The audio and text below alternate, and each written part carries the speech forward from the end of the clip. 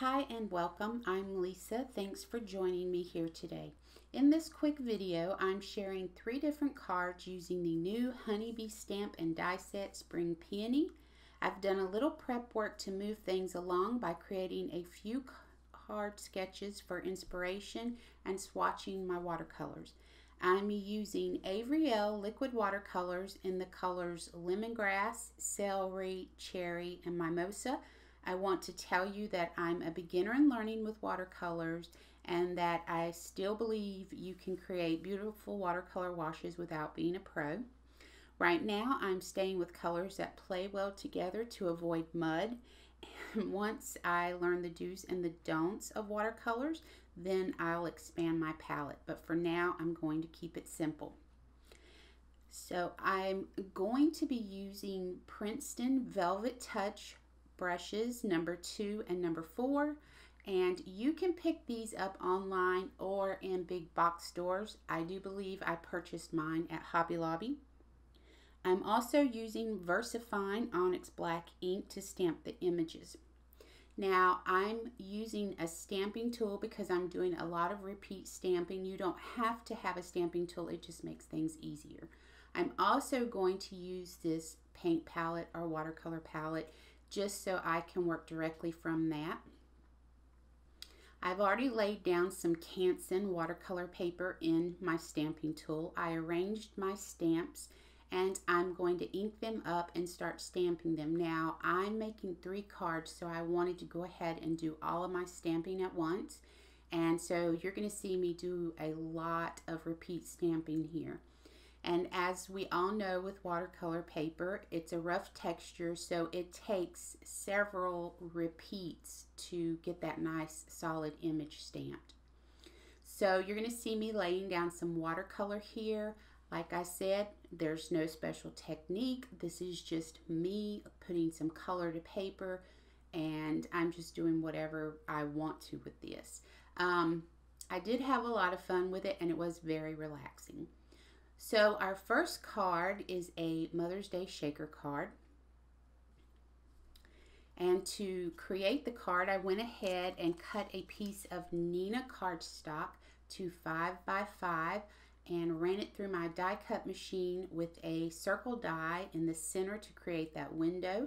And I also ran it through a basket weave embossing folder. Now you just saw me doubling up my mounting foam there. That's going to go on the clear acetate that's already attached to that 5 by 5 card panel. And I want to let you know that I did use Sequins tape to adhere that clear acetate, and it's Hero Art's clear acetate. If you haven't tried that acetate, I absolutely love it.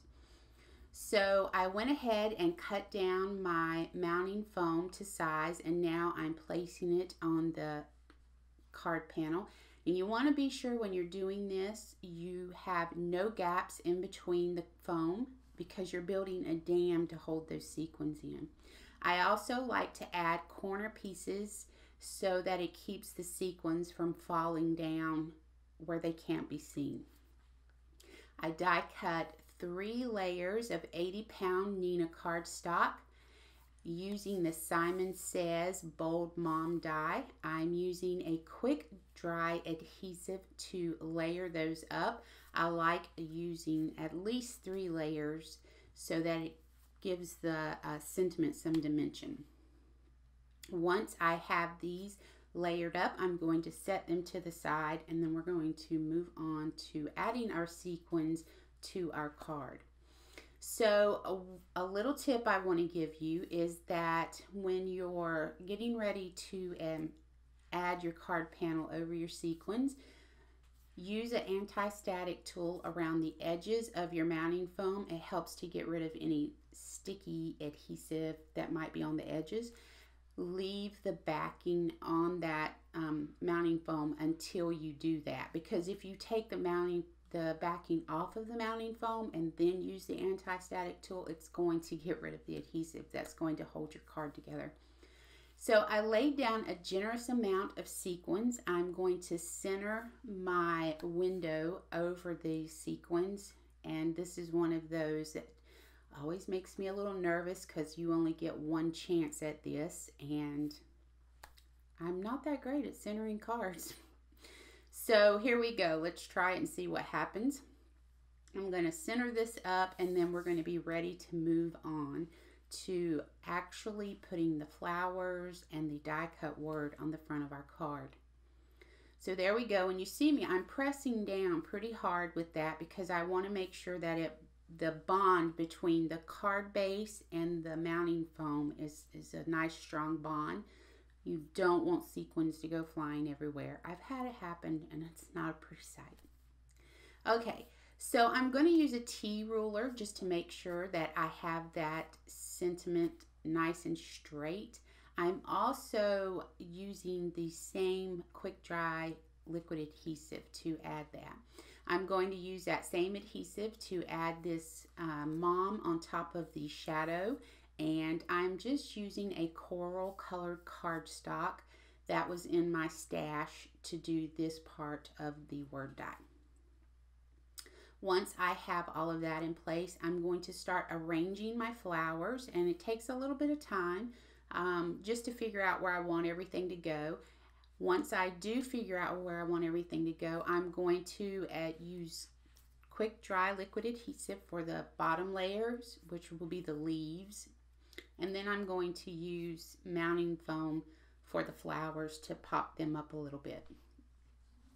So I'm going to add some sequins from Little Things from Lucy's Cards. This is the iridescent sequins, very pretty. I'm also adhering them using glossy accents. I wanted to note that I did add some splatters onto the front of the card. You can see them there. It looks like it's peppered. I used Distress Oxide ink and black soot and just smush that down on my craft mat there and add a little bit of water, and then took the paintbrush and tapped it on the edge of my finger around the card. I did cover up the mom and most of the flowers while I was doing that so as not to get that black splatter on there. So our next card I'm absolutely loving. This is a thanks card. I used a background that I did weeks ago. It's a honeycomb background that I created with a stencil. I'm also using Simon Says Big Thanks die. It's a shadow die and then the word die. I used 80-pound Neenah cardstock for the shadow part, and then Simon Says black cardstock for the word. And I did 3 layers of the black cardstock, and I used the quick dry liquid adhesive to put that together. Now I'm going to go ahead and start arranging the flowers and everything on the card front. I'm using the quick dry liquid adhesive again for the leaves and 3D mounting foam for the flowers. I also decided that I wanted to do a strip behind the thanks to help it stand out a little bit more, and I was going to do vellum. And when I use vellum, I use a clear double-sided tape. And I then decided I didn't like the vellum, so I ended up cutting a piece of Simon Says Fog with the Simon Says sentiment strips to go behind the thanks. And I just left that double-sided clear tape and then added 2 pieces of mounting foam to each end of that fog sentiment strip so that it would lay nice and flat across my card. So to finish this off, I'm adding some enamel dots, and the enamel dots are from My Mind's Eye Gal Meets Glam collection. The third and final card is a super simple Thinking of You card using the HoneyBee's Stamps the Bee's Knees 6x6 paper pad. I pick a fun black and white pattern paper, adhere it to a 4 1/4 by 5.5 inch card base with double-sided adhesive. I use Simon Says Stamps sentiment strips, die cut 80-pound Neenah cardstock, stamp my message from the Simon Says Everyday Messages stamp set.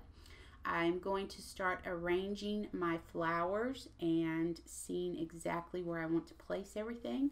I'm going to use 3D mounting foam on the back of the sentiment, and then I am going to place that on the card and arrange the flowers. I use the quick dry liquid adhesive and 3D mounting foam to adhere all of the pieces to the card.